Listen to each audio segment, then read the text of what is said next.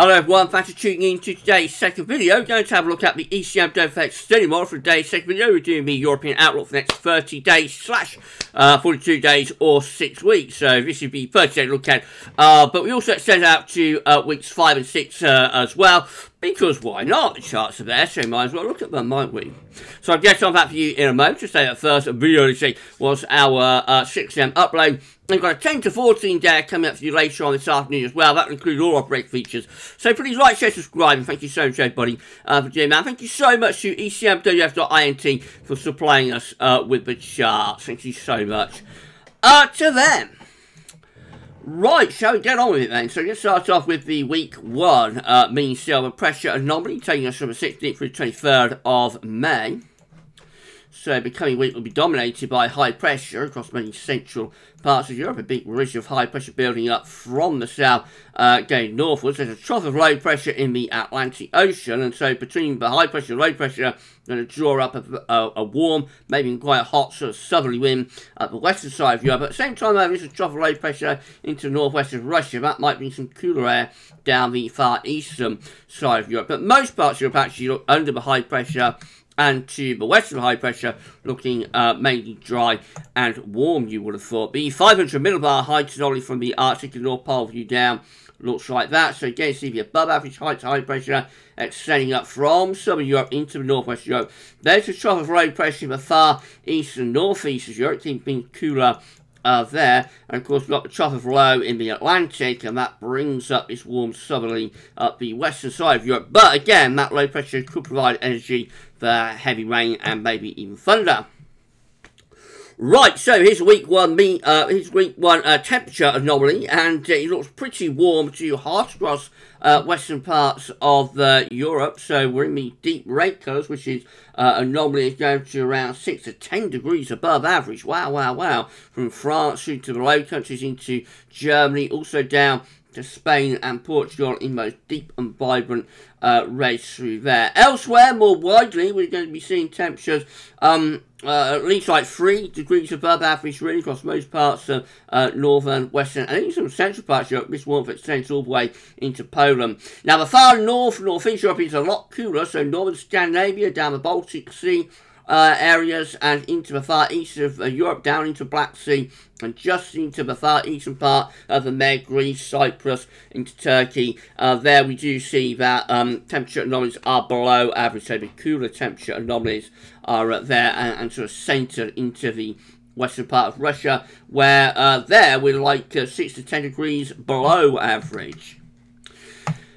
And the precipitation anomaly looks like that for week 1. So Scandinavia largely drier than average, as is many parts of Europe, particularly the Mediterranean, looking pretty dry there through Med, extending into France, into southern Germany, around the Adriatic, into the Balkans as well, looking dry for there. Black Sea looks wetter, and a little bit wetter perhaps down into towards some of the Greek islands. There might be some thunderstorms there.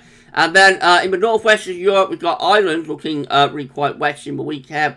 Heavy rain coming in off the Atlantic there, of course. And some of this wet weather does extend through the UK into Germany, the Low Countries, maybe Denmark as well. That said, those are the exceptions to the rule. Many areas are drier than normal in the week ahead. Right, week 2 will take us from the 23rd to the 30th of May.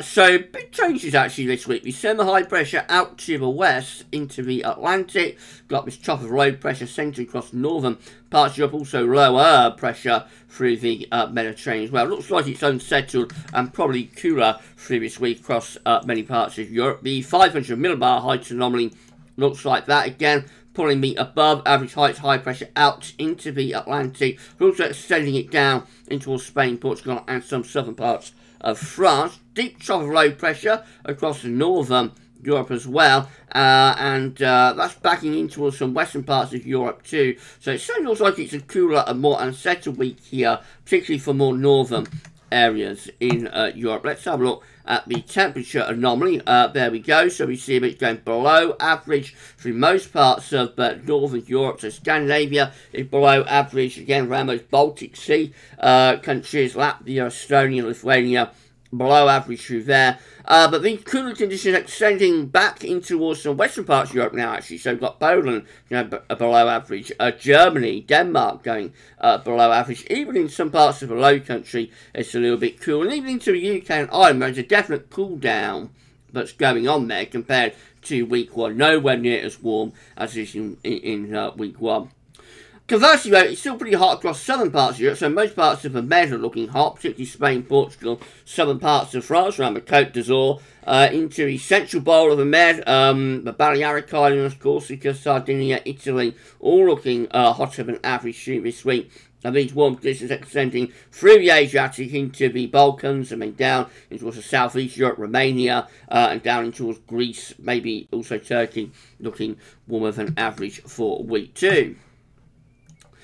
And then we've got the precipitation anomaly for week 2, it looks like that. So it's wetter than average again across this northern part of Europe, above average rainfall in parts of southern Scandinavia, in particular southern Sweden and Norway, maybe extend down into Denmark, and then around the Baltic Sea areas and into west of Russia, once more looking wetter than average through there. Western parts of Europe are drier than normal, and most parts of southern Europe also coming out drier than average, most of the Med looking dry. So it's a good week for holiday this week. If you're going down to the Med, last week of May, dry, hot, sunny conditions throughout most of the Med during the final week of May. Week 3 will be the 30th of May to the 6th of June. High pressure then, which is back into the west of Europe. Still some sort of trough left over across the northern parts of Europe, although it is weakening. And this ridge sort of extending in towards the more eastern areas as well. It's a weakening signal, as you often get the further out you go, of course. 500 millibar height anomaly shows that the trough is still there, actually, across northern parts of Europe, albeit it is weaker. High pressure above average height across western and also southern parts of Europe, and extending into the southeast of Europe as well. Temperature anomalies for week 3, going into the beginning of June, look like that. So again, it's quite cool actually across much of northern and northeastern Europe. So again, we see below average temperatures from Scandinavia to west of Russia, and then southwards into parts of eastern Germany and Poland, below average temperatures through there. Elsewhere across northern Europe, we're around average with the temperature anomaly. So again, the UK, much of the Low Countries, much of northern France, Germany, even down into like Austria, Hungary, just average temperature anomalies there. Have to go further south and southwest to find the hotter air. So it's southern France, again from Spain, Portugal, through the central western part of the Mediterranean towards Italy, and then once more going into the southeastern part of the Mediterranean, but we look largely hotter than normal. And the week 3 precipitation anomaly shows that much of southern Europe is drier than average, very, very dry conditions again through the Mediterranean, while further northwards it does look a little bit more unsettled, albeit it's a weakening signal due to the fact that we're going further and further out. Week 4 will be the 6th to the 13th of June, and we look like that. So again, you know, largely higher pressure really across many parts of Europe. We've got these pink colours continuing. So if anything, most parts of Europe dominated by ridges of high pressure, by the look of it, but low pressure is again up in the far north and northeast of Europe, up here really.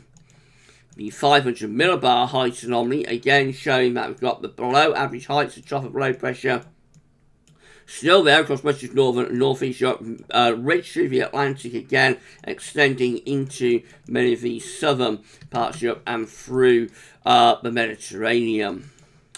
Temperature anomalies for week 4 look like that. Not much change really. Southern Europe getting the hottest weather again through the Mediterranean and up into France, looking pretty hot through there.